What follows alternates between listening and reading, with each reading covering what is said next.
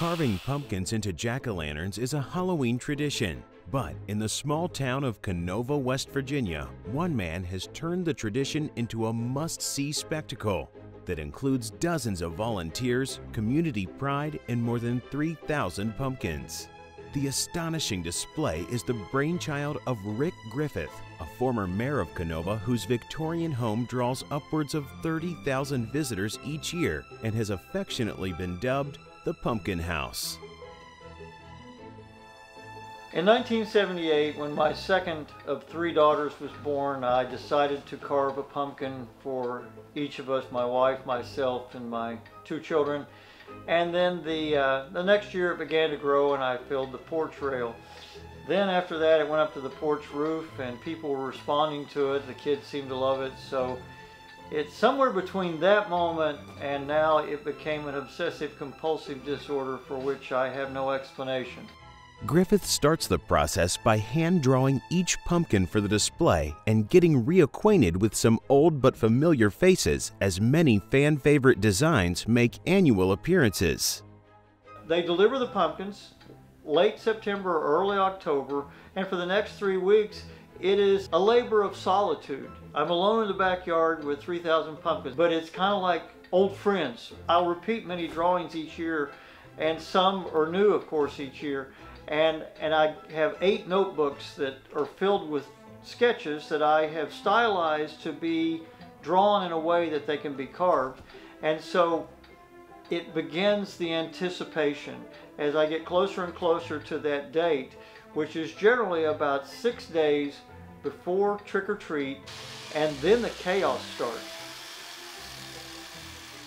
Once a pumpkin has been drawn, it is ready to then be scooped, carved, and dipped into a special solution to help prolong its shelf life and prevent rotting. Some more intricate pumpkins are saved from the saw and are made using a method known as scraping by more seasoned artisans. This technique is used on pumpkins depicting the portraits of celebrities, historical figures, and even fallen soldiers from the local area. My family comes from Fayetteville, North Carolina. It's a large military base there, Fort Bragg. My grandfathers served. There's sort of a long history with that. Even though I wasn't in the military myself, I have a very deep and profound appreciation of that, and it's in a strange way, it's emotional for me as well. This has now become the most important pumpkin I've carved. If Clark Griswold is the king of Christmas, then Ric Griffith is the Royal Highness of Halloween. And his magnum opus is a massive pumpkin orchestra comprised of 540 jack-o'-lanterns. That truly is the Griswold's Halloween. When you look at the back of that wall, you see 48 extension cords hanging down. Each one controls a different instrument in the orchestra, the choir, the men's choir, the women's choir, the titles of the songs, and so even special effects like with the 1812 overture at the end, there are bells ringing. And so we do 2 pumpkins, one leaning this way, one leaning this way. And so they alternate during the 1812 overture, which makes the pumpkin look like it's ringing. And so we have to have each pumpkin on the right light. Bigger than the spectacle the Griffiths' home creates is its impact on the community. Located in the most western part of West Virginia, on the border of Ohio and Kentucky, the sleepy town of Kenova comes to life during the annual Cerrito Kenova Autumn Fest, with the Pumpkin House serving as the main attraction. The largest week of B&O tax from our businesses occurs during this week. And so it has been a good way to create tourism out of nothing. No one had a real good reason to come to our little community. But now they look forward to it, and we have visitors literally from around the world who come to see it. And I always joke about this. I ask my wife, what are you going to do if I keel over dead with a heart attack and 50,000 people show up and there's no pumpkins? And she didn't miss a beat. She said, well, I'm just going to put a sign out front that says he's dead, go away.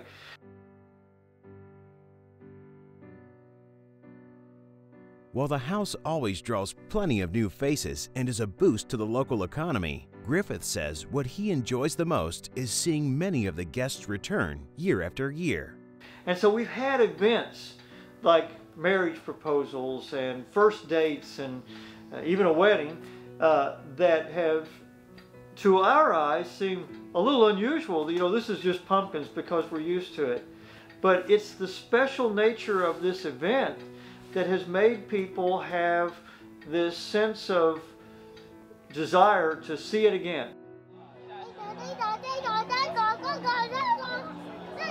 I've often said, and I will always hopefully feel, that as much as I would like to produce intricate drawings and have a perfect display, I can't, because it's volunteers that oftentimes make mistakes or don't know what they're doing or mess something up. And if I ever get to the point that the volunteer accidents bother me, then I need to quit, because that's not what this is about. There are many pumpkin displays around the country with talented artists who do very intricate things. And we have a few of those that would challenge that quality, but I don't ever want it to become like that, because it's not about that. It's about thousands of people that I don't even know who volunteer their time and take pride in their work.